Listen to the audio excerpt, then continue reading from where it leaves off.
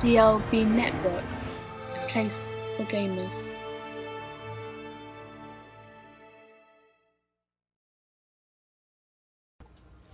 Hey, what's going on, people? You know who it is. In this video, I'll be showing you guys how to install and use the Google Media Server. Now, it's still in the beta, so please, give it some time.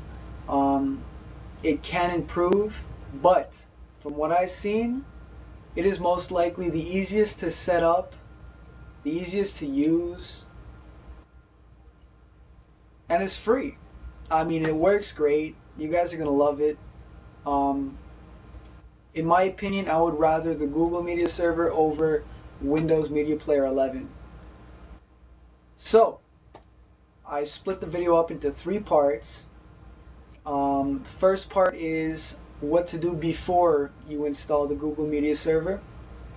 The second part would be where to go to install the Google Media Server. And the third part would be how to use the Google Media Server. Alright, so I split it up into three parts just to make it simple. Let's get into it, shall we?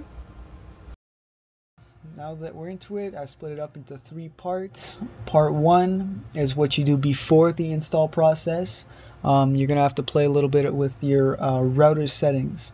Part two is what you do, or how to install it.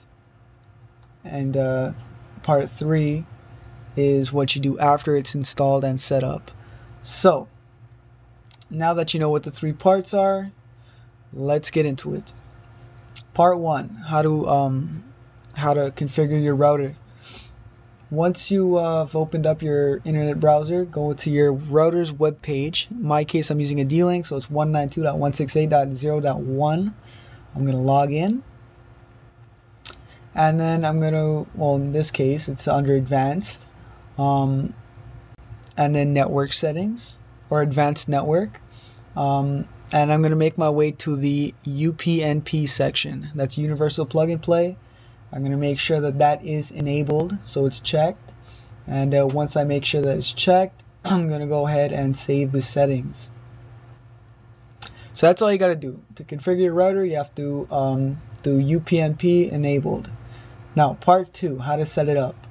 You're going to need to download the Google Desktop for it to work. So in Google, go to Google Desktop. It'll be the first download. It's pretty easy to find, pretty easy to install. You just click install and go through the install process. If you don't know how, it's pretty simple. They have the 3 steps on how to install it. It's pretty simple. You just go next, next, next, and it installs itself. Then once that's installed, you have to go there and download the Google Gadget, the Google Media Server. So type in Google Media Server. It's the first link, or actually the second link down. And then you click on that, and then click on download once again. Download this tool, this gadget. So click on download and install it. It's the same thing. It's pretty easy. Once it's installed, your toolbar or sidebar will show up. This right here that I'm dragging out, I'll make it larger for you to see. That is the media server. So there's the power button. As you can see, if I press it, the green button goes away. That means it's off. Press it again, the green button comes back. That means that it's on. So to configure it, click on the button next to the power button, and that will load up the configuration page. So once it opens up, you're gonna ask to log in. If you don't have a Google account, create one and log in. In this page, it'll show you what can connect. You could either say allow anything to connect or just your PlayStation. I say allow. I say the first option, allow anything, and then just click OK. Moving down, this is your desktop. These are all the files that you can view. I say choose all files. You could select whichever ones if you want, but I want all of them on there. You can do videos, music, pictures, everything. So this next option here, I'm not going to go through because I don't have it installed. And the last part, YouTube, make sure that is checked so that you get to see YouTube videos on your PlayStation 3. So that is it for part 2.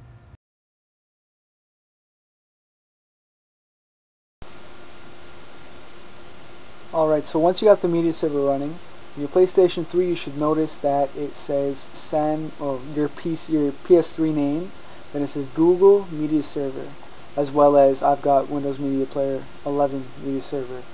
So what I'm then going to do, you can see it shows up in videos, music, and photos. For photos, you just click on the media server, go to desktop, and then photo. And then, these are all the photo folders that show up on your PC. I'm just going to go into pictures, and as you can see, they all show up. You could open them up, copy them, save them, do whatever you'd like with them. This works pretty good. For music, do the same thing. Desktop, music, go find it on your music folder or wherever you saved it, and it'll show up. You could copy it, save it, play it, anything you want. Now, since this is a beta, I won't, be too harsh on the fact that the video doesn't always be that great.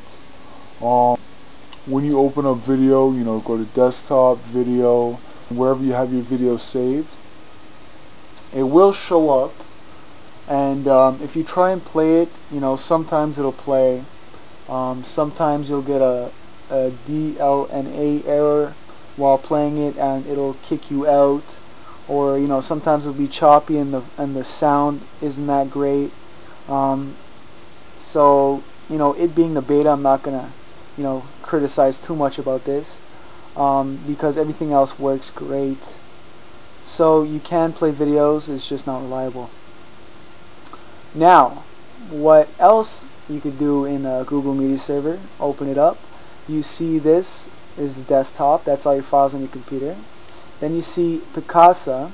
That you'd need to download on your computer. I don't have it downloaded, so I'm not going to show you how to use it. Fool around with that if you like. It's up to you. Now, we've got YouTube. Now, if you open up YouTube, this is unfortunate that they did it this way. It's cool, but I wish they did it another way. You can view the most popular videos on YouTube. So, top rated. That's not your ratings. If you have your YouTube account hooked up into like I shown in step 2, it won't show your top rated videos. It'll be the top rated of all time, as well as the user's favorites. It's not your favorites, it's favorites overall. Same thing for most viewed and everything else.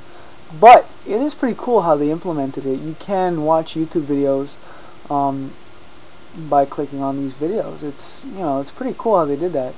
I recommend trying it out. Every once in a while you will get an error and it'll kick you out, but you know what? It's a beta. What do you expect, right? But it is pretty cool. You've got to definitely go try this out. It's worth the download. It's worth your time. It's what I use. I don't use my Windows Media Player 11 anymore unless I'm going to watch a video. That's the only thing I use it for right now. Follow those 3 simple steps and you'll be good to go. And that's all there is to it. It's that simple. You guys are going to love it. It's free. It's easy to use. You guys, everybody loves Google. Who doesn't like Google? It's my homepage. I mean, come on. So you're definitely going to want to download this. It is easy as hell.